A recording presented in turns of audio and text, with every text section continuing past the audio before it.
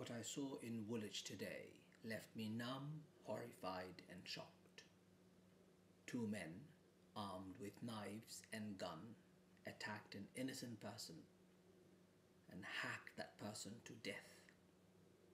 That's a barbaric, callous, cold-blooded murder.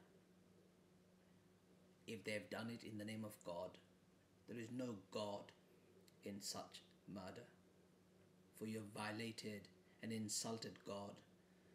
God says, one who takes one life, it is as though that person has taken the lives of the entire humanity.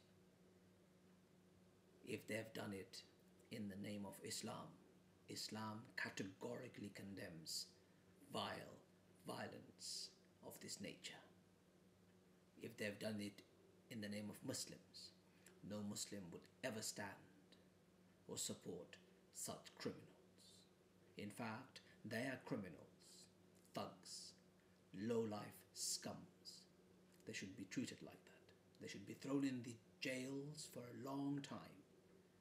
We, as the community of people, Muslims and non-Muslims together, should stand united with our resolve to create a cohesive society and not be derailed by terrorists, criminals, and thugs. This is our country, and we'll stand together against all forms of prejudice, and we'll work together to rid this country of all sorts of hatred and violence.